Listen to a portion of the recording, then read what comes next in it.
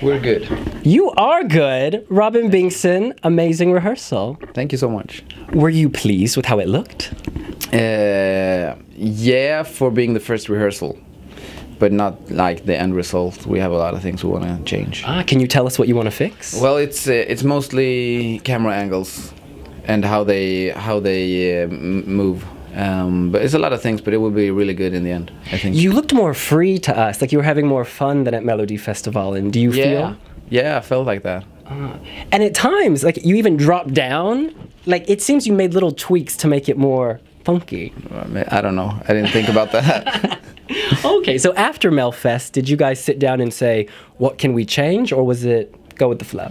It was more like go with the flow, and let's see how the big stage in Eurovision looks like, and make the changes after that. But we didn't change that much. We had to change the walk onto stage because it doesn't look the same here, and it's much bigger. But that's pretty much it, and well, some new camera angles, but it's pretty much the same.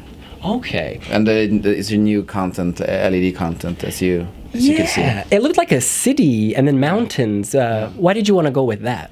Well, I just thought it looked cool. Fair enough. And we heard that your son calls you Robin Bengtsson. Yeah. Is he still doing that? Yeah, it's super weird. Have you had to tell him not to do that, or? I don't mind. Okay. You know, he says that as well, so cool. I'll let him be. Maybe after this he'll start calling you Sweden. I don't know. Sweden 12 points maybe. Yes, yes. Now, is there pressure on you coming from Sweden to do well? Not really. I don't feel the pressure.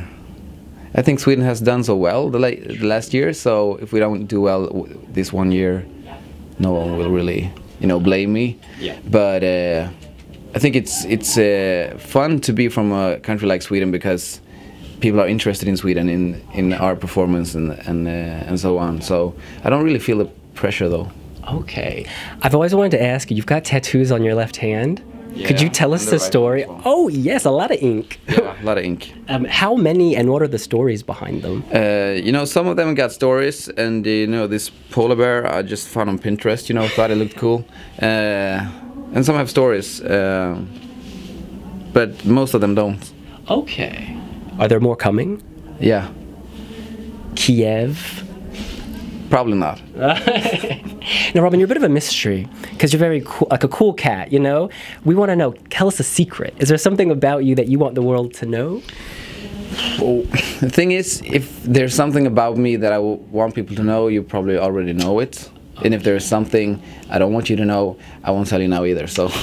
No third nipple, no... No third nipple. That'd be something I'd be proud of, though.